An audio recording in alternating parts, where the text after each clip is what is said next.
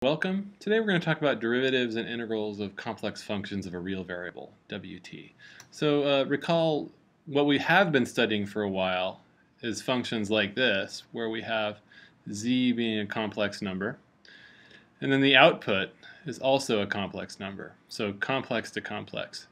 Now we're going to take a step back here and talk about something a little bit more, a little simpler, where we have an input now that is a real number, and the output then is some w that's a complex number. Okay, so what we're really talking about is a vector function w of t is equal to u of t plus I v of t. So that's simply a vector function. We could write that as u of t comma v of t, and we're familiar with these as being just simply vector valued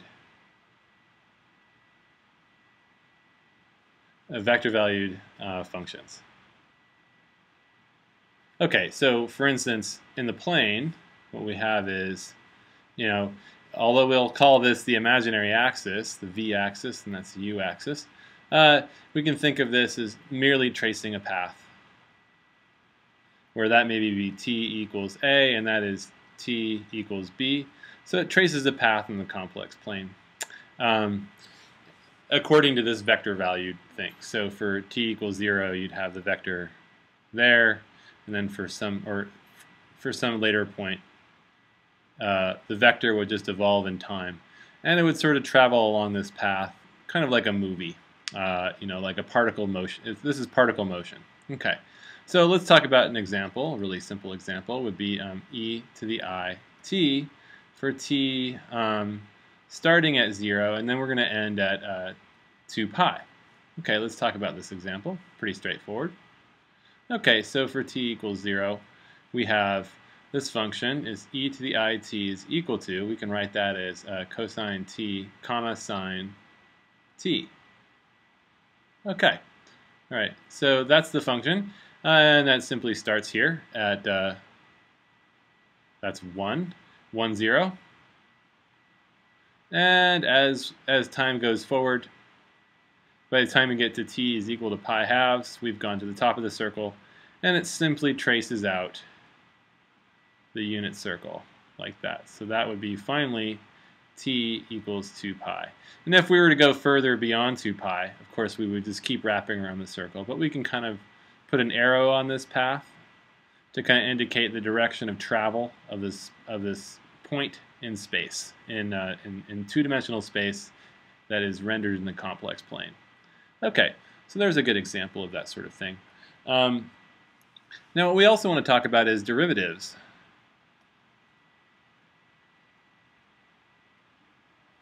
Before we talk about derivatives, let's talk about one more example actually. Sorry about that.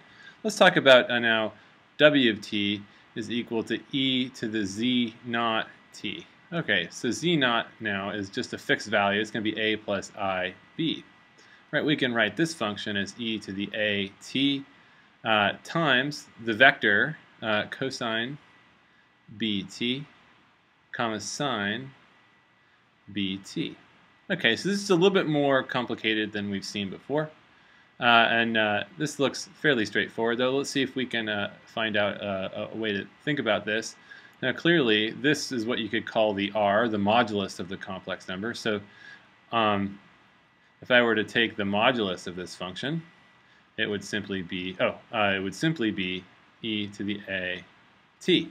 Okay, right. And so that reflects the magnitude. So let's just pick a few values. Let's talk about a equal to 0, in which case you have e to the 0t is equal to 1. So the modulus is always 1 for every value of time. Likewise, I'm going to take b to be positive, and of course we'd have a situation that looks just like we had before. It would trace out a unit circle and go back. But now you'd start at t equals 0 here, and you'd end at t equals 2 pi over b. Okay, so that's with b being positive. Now if b were negative, you would simply go the opposite direction around the circle. Okay, so depending on which way. So that would be b is negative, and there would be b positive on that side. All right, now let's try a is greater than 0. All right, in which case we'd have some situation like this. So then our modulus, then, if you want to call that r of t, is going to equal e to the at. Now it'll be growing over time. So let's say I'll start there at 1, 0, and I'm going to keep b greater than 0 from here on out, and it will be like this. It'll spiral out like that as time goes forward. And at that point there, you're going to again be at 2 pi over b, and here you'll be at t is equal to 4 pi over b, and so on and so forth, as it keeps going out. Okay, finally, one last one. I'll do it over here, and that will be a is less than 0. And of course, you get the opposite result. R of t, the modulus, if you will, of this vector-valued function, would be e to the will be equal e to the negative absolute value of t. Okay, so this would be shrinking. It would be a shrinking spiral. So we could write it as follows. There you are at 1, 0 at time t, and you'd be going in like that. So on and so forth like that. So that's what it would look like. All right, so all of these are just contours that are in the complex plane, but they're essentially complex valued functions.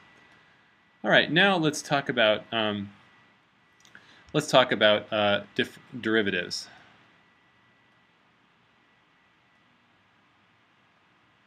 Derivatives of wt. Okay, so remember w of t is equal to u of t plus I v of t, and provided that u and v are both differentiable, we can write dw dt simply as du dt plus I dv dt. We might want to simplify our thing and just call that u prime plus I v prime. Okay. So what kind of information does this give? Let's go back. So what kind of information does this give? So I want to know what this indicates in the complex plane. And as you can imagine, it's the vector-valued function, and this is the vector-valued function. This gives us our sort of a tangent vector to the contour of w of t. Okay, so let's just get an example of that here. We'll go back to our example wt is equal to e to the I t. Okay, we can rewrite that as, again, the vector value, cosine t sine t. All right, and then dw dt, then it will be a vector valued function that's equal to, we'll write it as it's going to be negative sine t comma cosine t. And if we draw that out in the plane just like we have before, here is the contour going around here. That's the contour. And if I start at t equals 0, if I look at this, where is this pointing? I can kind of draw it on here as a vector that's emanating right from that point. And we can see that if t is equal to 0, we have nothing in the horizontal component, but it's unit length in the vertical component. So we can draw it kind of like that. So at t equals pi over 4, of course, it's going to be pointing this way, and then like that. And we could keep, you could figure out pretty easily that this really is the tangent vector to this contour right here. Okay, so now we have a great interpretation of what these, what derivatives of functions of a complex variables look like. And again, it's exactly as you had remembered doing this for vector valued functions in a plane R2. And just now that we're labeling our vertical axis with a I. But let's just see how the complex arithmetic works. What if I take this derivative in terms of, not in terms of the vector valued functions as u and v, right? But now just take it in terms of this function here, using our rules of differentiability for analytic functions. And that, of course, is going to be, this is going to be e to the I t times the chain rule times I. Okay, so let's see what that would, so that, of course, looks like I times u comma, or sorry, u plus iv, like that. And of course that is the same thing as negative v plus iu.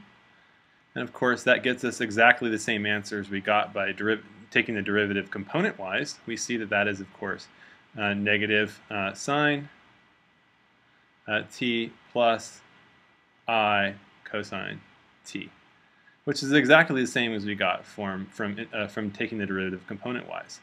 So now you see we have a really nice a way of the complex arithmetic is making things quite simple to do.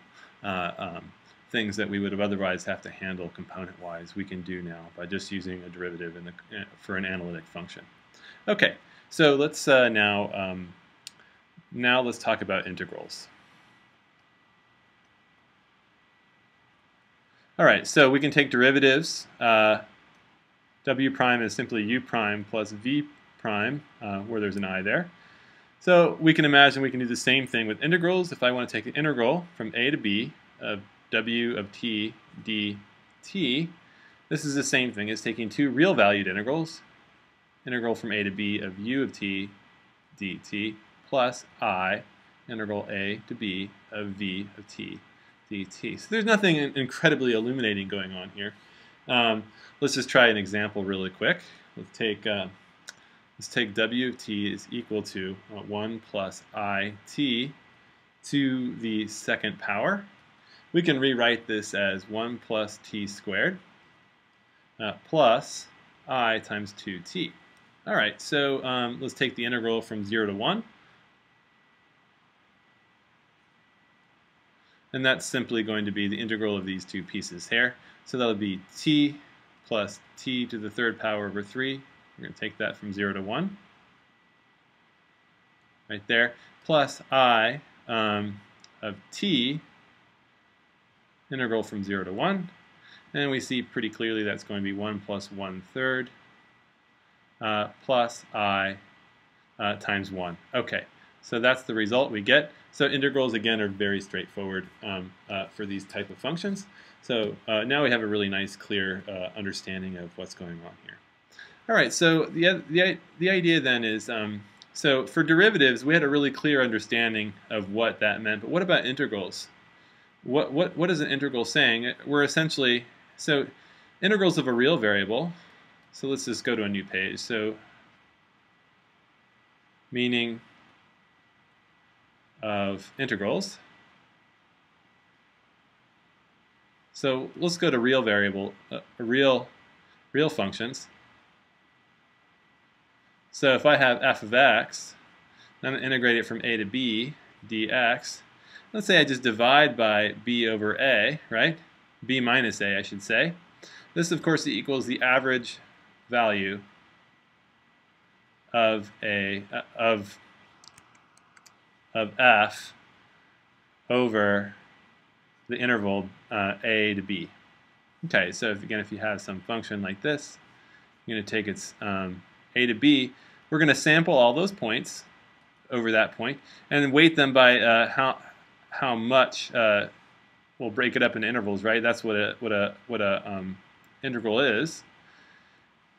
And essentially, the average value will be always, as long as the function's continuously integrable, there's some average value.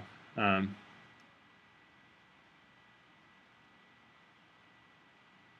there's usually some point, well, at least for a continuous integrable function, there's always going to be a point c within that interval that's equal to the average. And that's called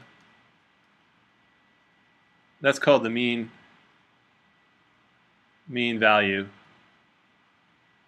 theorem for integrals. All right, the idea that, so when we take an integral of a function, essentially we're sampling the value of that function over an interval and adding them up and doing a sort of average. Okay, so this is fundamental to what we do with integration, is we're basically averaging a function.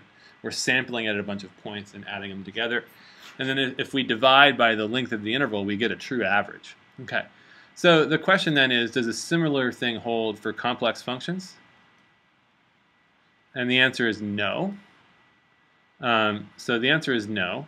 And we'll just give an example of why. All right, so what I'm saying is that the average value f, so if I take this integral, let's say a to b of w of t dt, there does not necessarily can you find some sort of average value that's equal to some point w at some point t star, where t star is in the range a to b. I should say those should be closed intervals. Okay. So let's just give an example of that. Let's go back to our w of t that we've used a few times now. That's e to the I t. We're going to take t on the interval 0 to pi. Okay. So again, this traces out this arc in the complex plane, like that, 1, 0 to -1, 0. Okay, and of course we're sampling values of this complex. We're sampling values of complex numbers along that and adding them up, weighting them by the weight of t. All right, so clearly the arc length of the path is equal to pi. That is the arc length there, right? It's half a circle, right? So 2 pi over 2. Okay, so let's do this. We're going to actually go 1 over pi. That's going to be, we're going to go from 0 to pi of e to the I t dt, which is the same thing as 1 over pi, integral 0 to pi of, and now we have to break it up into real and imaginary parts. There's the cosine t dt plus I integral 0 to pi sine t dt. Okay, so we can compute this pretty quick.